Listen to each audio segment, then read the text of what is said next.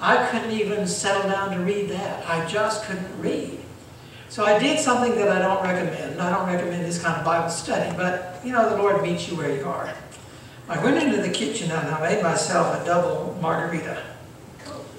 And then I went to the living room and I sat down and I lit up a cigarette. I started drinking and smoking and opened Steps to Christ, page 1. And I was on page 1 when it hit me what I was doing. And then I had a little talk with the Lord. I said, Lord, I didn't leave you over alcohol. I didn't leave you over cigarettes. These are little things.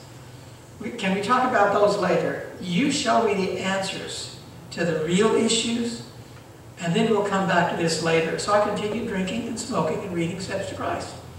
And I really think the Lord respected my honesty, because these things cloud the mind to where you can't reason properly. You can't hear the voice of God. In chapter 5, I found myself putting on a perfectly good cigarette. You know what that is? A perfectly good one? Well, there's one. There's still, you see some white on it, it's still good.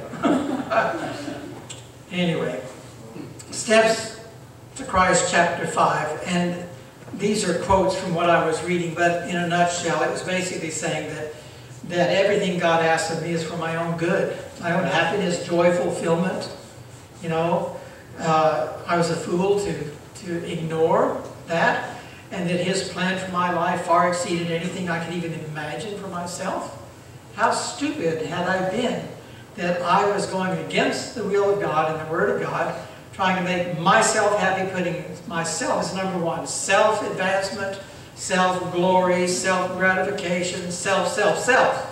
God's way, if I would submit to it, all heaven is after my happiness.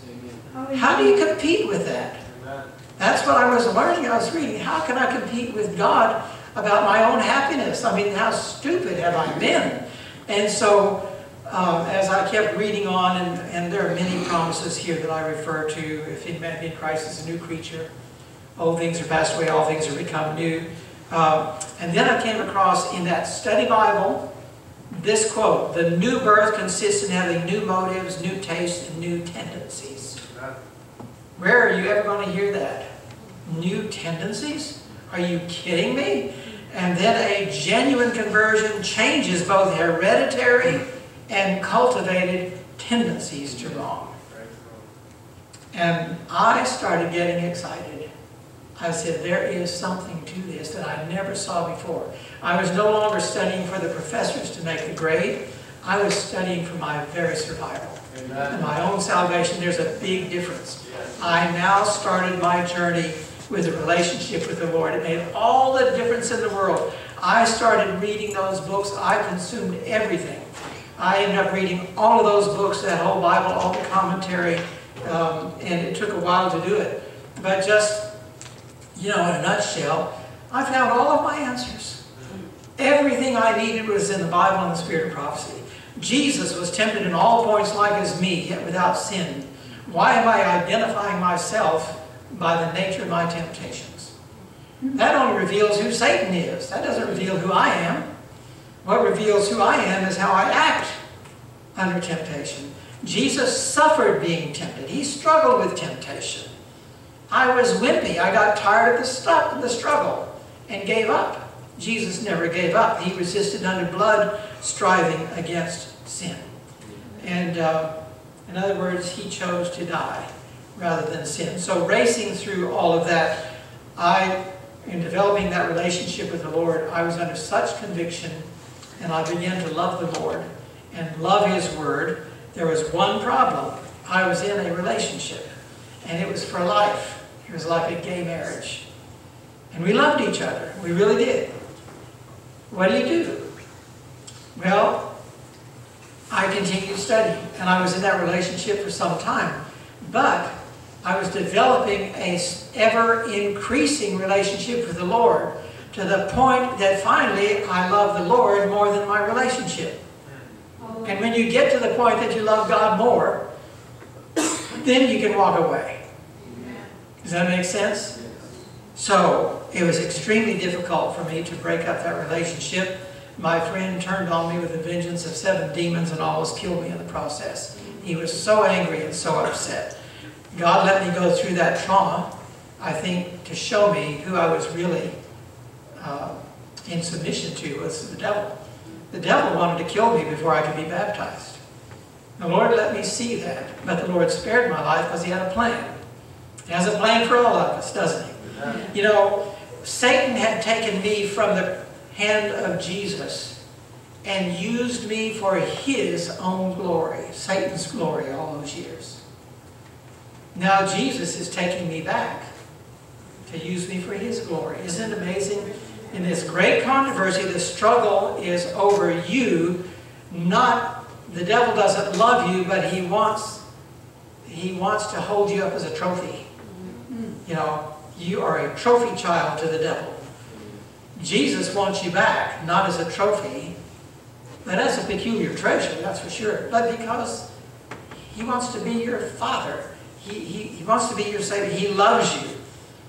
So I moved in, I left Southern California, and I moved in with my parents. I left rather suddenly, left most everything behind, and I just really had to flee the scene from where I was living to get away from all of the influences. I was a sales manager in 5 counties in Southern California. I was in a different county every weekday. I knew all of the gay hangouts in all of those counties. I couldn't live there anymore. I had to get away. So I just uprooted and moved in with my parents, who had just moved to the Ozark Mountains to retire. So I'm moving from LA to the mountains of Arkansas, surrounded by trees and frogs and crickets. And the silence was, other than that, there was no freeway noise, there's no smog, there's no people, you know, all those things. It was a real challenge for me to make that transition. But I stuck it out and I made it, and now I love being there. And I would, when we go back to visit California, I just praise God that I don't live here anymore. Yeah. I'm living where I need to live. You know, like Enoch lived up in the mountains. He lived away from all the sin and the cities and all that. So now what happened to my computer? It tried to shut off. Wiggled on the side? No, it tried to shut off. But anyway, as I moved in with my parents, you can imagine 40 years old and moving in with your parents, how humiliating that can be. I was there in the mountains, no job and no money. And then I got to reasoning, you know, the first time I was born, I had no job and no money. Being born again, no job, no money. Okay, start over. And so I just laid it before the Lord, but I felt this great conviction that this call to ministry, after all, I had the degree in theology. What was I to do about it? Okay. Are you reading all my messages? We'll get there in a minute. Here we go. So, I didn't know how to respond to that conviction that I needed to be in ministry. And so I decided to just write out my testimony and send it out to everybody that I could find. And I did that, and a couple of weeks later, I got a letter from a high school friend, my best friend from high school. And Bill, you remember David Smith. And he and I had left the church at the same time, and equally degraded, went opposite directions. I used to say, if any two people were never going to make it to heaven, he was one of them. But I got this letter from him, and he was saying, Ron, I'm reading your letter, and I'm really impressed. He said, I think it's time for me to come back too. And David Smith came back to the Lord, and he was pastoring here in Florida for quite a long time. I think recently he's no longer, but he pastored here in Florida for years. Okay. This is giving me problems. Come on.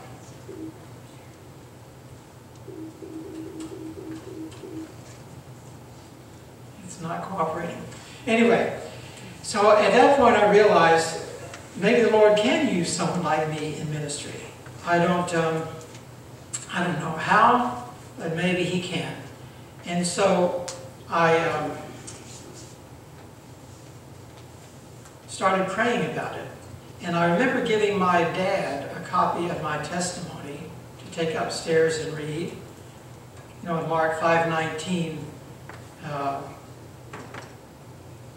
Jesus told the demoniacs to go home to their friends, tell them all the Lord had done for them, and that's what I decided to do. I'll just share my testimony. I gave my testimony to my dad to read. He took it right upstairs, and I heard him laughing. I mean, right away he was laughing, and I thought, now why is he laughing, reading my testimony? There's nothing funny. This is serious. So I walked upstairs to find out. I was so curious, what is he laughing about? And as I looked and peeked there around the corner, yes, he was reading my testimony, and he was chuckling. And I said, Dad, why are you laughing at my testimony? He said, I'm not laughing at your testimony. But you're laughing. What's so funny? He said, oh, look here. Right here you wrote, the Lord gave me no rest, day nor night. I said, so what's so funny about that?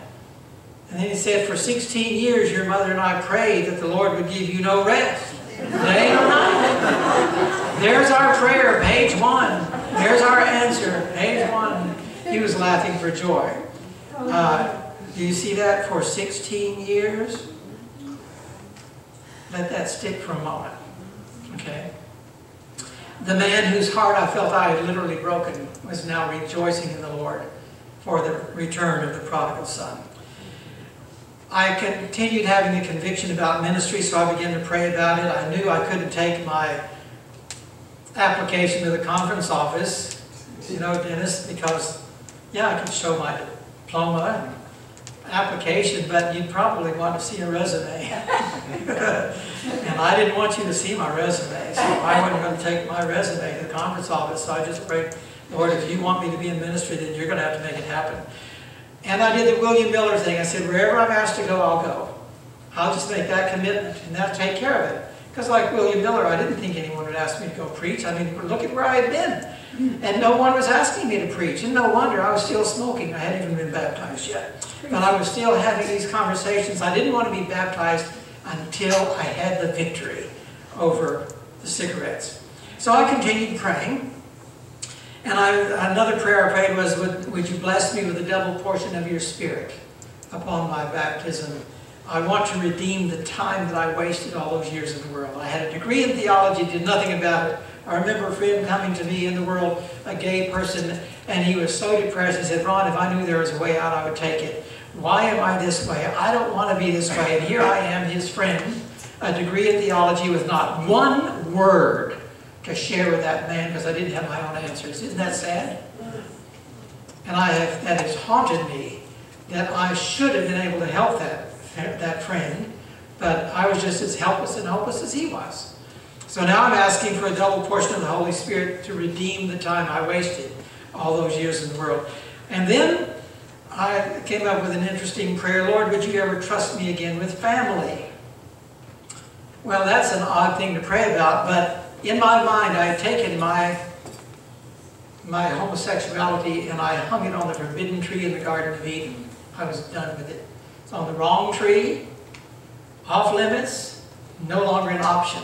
And I started praying, Lord, would you give me a second chance? Would you ever trust me again with family? And I had no inclination, but I was praying about it anyway.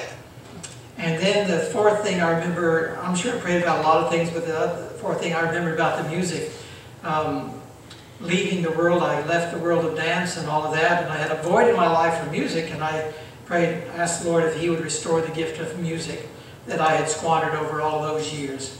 So here's how the Lord answered those prayers real quickly. The very night I was baptized, I finally quit smoking, right? And then I was baptized.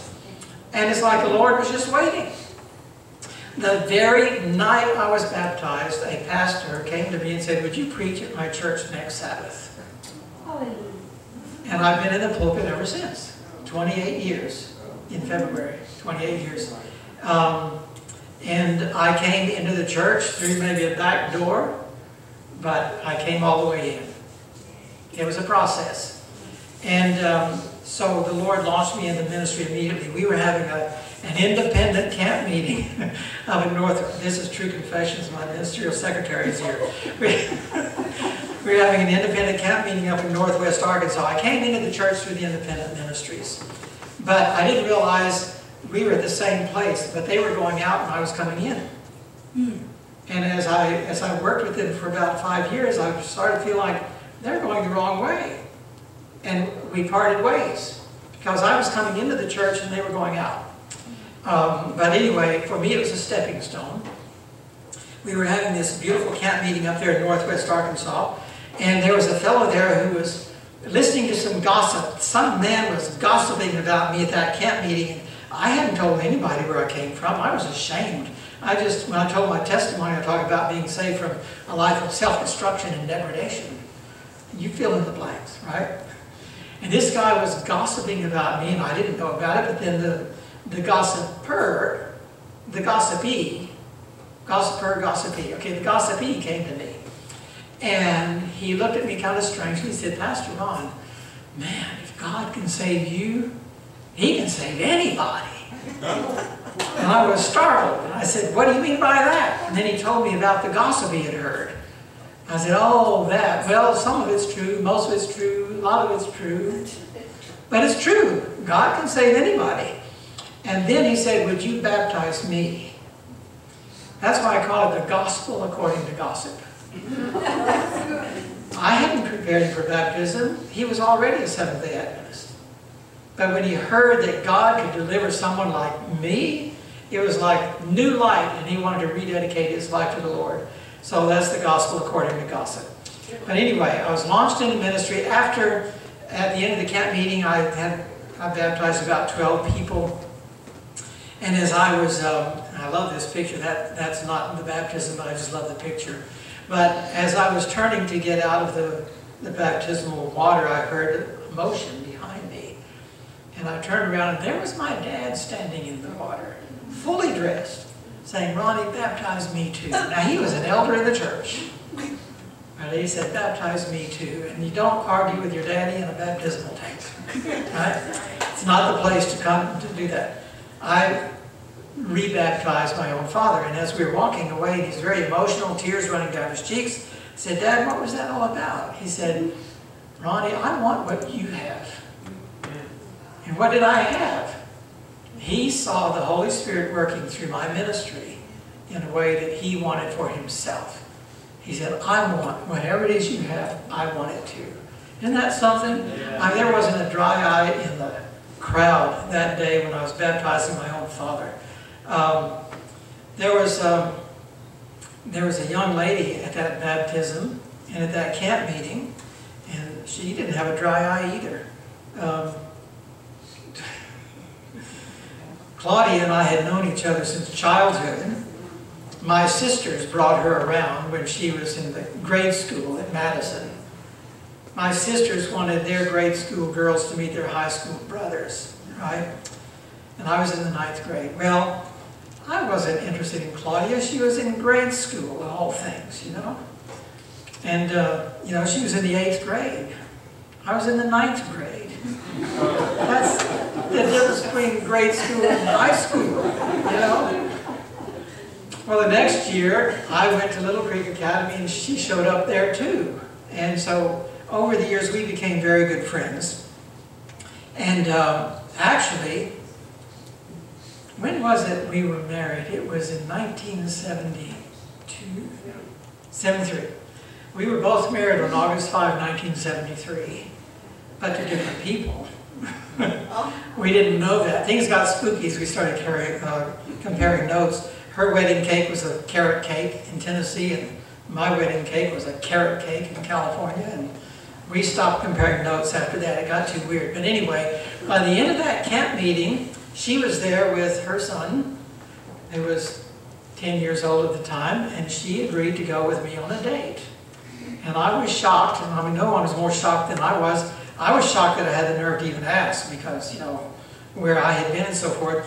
We planned to go to Little Creek Homecoming. The camp meeting was October 22. The homecoming was 2 weeks later. And so she agreed to go with me to the homecoming, and I showed up at her house in Madison, in the Nashville area, And she said, Ronnie, you brought your sister. I said, yeah. Why did you bring your sister?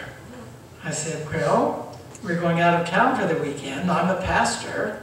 We have to avoid the appearance of evil. But you brought your sister. I said, we need a chaperone. So the three of us went on a date. We had a great time. My sister Melody, she knew when to disappear. You know, she also knew when to reappear. She was a pretty good chaperone. But one night she came to me while we were at this homecoming, or one morning, she came to me and she said, Ronnie, Claudia said something last night I probably shouldn't tell you. And I don't know why you women do that to us men. If you shouldn't tell, then don't bring it up, okay? I shouldn't tell you what she said last night. Oh yeah, I'll go ahead and tell you. I know you're dying to know. Okay? She said, Claudia said last night, I don't know what your brother is up to, but I wish he'd hurry up. And that's the truth. She's right here. I wouldn't lie in front of her. I wish he'd hurry up. I mean, what? Hurry up? This is our first date. So I hurried up and I asked her to come back to Arkansas for Thanksgiving. 2 weeks later, she came with her son. And while there, I got up my nerve. We went for a long walk in the woods, and those woods came in handy. You know, I left in LA, and now we had all the forest. Took her to a little cave over in the canyon view, and got up my nerve, and I asked her if she'd marry me. And I was expecting, because I'm seeing this green light in my head, you know, and she looked at me and she just started laughing. I wasn't expecting that. And then she said, Ronnie, I always knew you were slow, but I never thought it'd take you 30 years. She said, I've been in love with you since the 8th grade. I guess that was a yes. So we started planning our wedding, and that was going to be 6 weeks later. I know this all sounds very fast, right? But we were old. Why wait? And we'd known each other for 30 years. So we planned our wedding for 6 weeks later, New Year's Eve, so we'd never forget it. The whole world celebrates our anniversary. So before going to Nashville for the wedding, she called and said, Ron, there's a marimba set up here at the church. See if you can find some of your old music arrangements and bring them. I want you to play the marimba for our wedding. That was very strange. I hadn't played the marimba for years. And she insisted that I bring music and play for the wedding. Remember, I had prayed that the Lord would restore the gift of music. Yeah. I showed up the day before the wedding. I picked up the 4 mallets just like tonight. And the very first song that I played tonight was the song I played there, the Lord's Prayer. I arranged that in high school. In the Green Cathedral, A Perfect Day, Blessed His House. And I don't remember how many songs I played, but I played several songs for our wedding the very next day. And I could do it. It's like the Lord restored the gift immediately. And I've been using marimba in ministry ever since. I think it's a pretty good addition to my ministry. At least I like it. To me, it's just a niche. I love doing message and music, or music and message, either way. So the Lord, you see how the Lord was answering all those prayers? Ministry, the Holy Spirit, family. I was now married. We had the wedding. I was married with a family. And the music, that was being restored. And then 2 weeks later, we realized the Lord was really still answering prayer, because we had a midwife visiting. And our wedding theme had been Isaac and Rebekah, and people were now joking it should have been Abraham and Sarah. Claudia was expecting, and the midwife thought we were going to have twins. Both of our parents, our mothers, assured us there were twins on both sides of the family we had known nothing about. And I remember Claudia pointing her finger at me and saying, it's time for you to stop praying for those second chances in double portions. A few months later, Zachary was born, and he was not a twin. That was a false alarm. 19 months later, Natalie was born, and she was not a twin either. This is a recent picture of Zachary. And the Lord blessed us with a beautiful family. And Natalie, she was graduating from high school. This is Claudia's son, Derek, and that little boy right there, Mr. Caden. You know, Janae, I'm sorry I didn't have a picture of the three of you. I'm taking the pictures. Oh, you're taking the picture. Well, can you stand up so they can at least see you, because she's a part of the family? Okay. All right. So that's part of our family. People ask about my older children and my ex-wife. We've had beautiful reconciliation with my ex-wife, who's married to a retired chaplain. He especially is very fond of our ministry, the music and all of that. This is my oldest daughter. She is 45. You saw a picture of Zachary. Zachary's 25 in December. And this is her son, Benton, at his graduation. Well, he and Zachary are the same age. Claudia and Melanie were pregnant at the same time. Interesting dynamics in our family. And this is my oldest son, David, and his family out in California. Here again we have Derek, Zachary, and Natalie. And over the years, time is cruel. But anyway, there we are. But here's a picture of my parents. And I want to close oh, I'm not quite finished. 19 months after Natalie was born, we were due for another one. And that's when I started getting phone calls from concerned citizens. But Claudia got very sick during that pregnancy. She had a convulsive cough that went on for like 2 weeks, where she just doubled up in almost spasms, coughing so hard, and it ended up terminating the pregnancy. The midwife came and helped us through all of that, and then informed us that there were 3, and we lost triplets. And we buried them there by the dogwood tree by our driveway. And that's where we hope to be on resurrection morning. We're claiming those 3. We want those 3. Can you imagine raising 3 perfect children?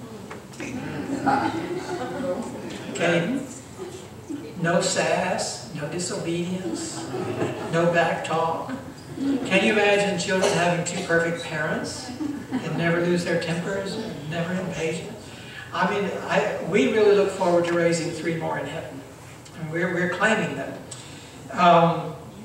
Here is a picture, that was a picture of my parents. And we're going to close with a little quiz here. Close this part. I do want to play 2 more songs. Is that okay? 2 more songs to close. I have to play that thing. Anyway, how old was my dad when he had his heart attack? Do you remember? 55. And he was to be dead by 5 years, to be 60. He has passed away now. My mother is still living. But he has passed away. How old do you think he was when he passed away? 82. He was just turning 90. He was just about 90. And I think that's so amazing. It just hit me in one of my presentations a while back. The doctors gave him 5 years to live. God gave him 35 years to live. That's 7 times 5. Amen. Isn't that something? God gave it by following our health message in God's plan. He lived 7 times what the doctors projected. I think that's amazing. God has given us these things for a reason. It's like I was reading when I was snuffing out that perfectly good cigarette, remember? That God's plan for our lives far exceeds anything we can imagine for ourselves. All He wants for us is health, happiness, joy, quality of life, and length of days. And I think the length of days is days without number. What do you think? Amen. Eternal life. Okay, so anyway, he was about 90. My mother is now 92. And, the Bible says, eye has not seen nor ear heard, neither have entered into the heart of man the things that God has prepared for them that love Him. And, this is my story. I used to wonder about that text, but I now know that that promise is fulfilled at conversion. It's not at the coming of Jesus. When we join the family of God, we have no idea how wonderful the Lord can be to us in the new walk. I've been on both sides, and I'm here to tell you, Father knows best. Hallelujah. He does know best. I'm going to play the steel pan song. It's my mother's favorite song. And she wants me to play it at her funeral someday, but it's a happy song. But that's okay. We have the blessed hope, don't we? Amen. This song is,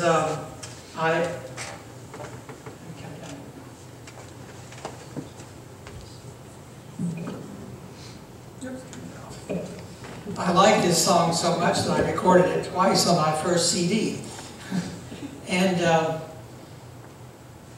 me go off here.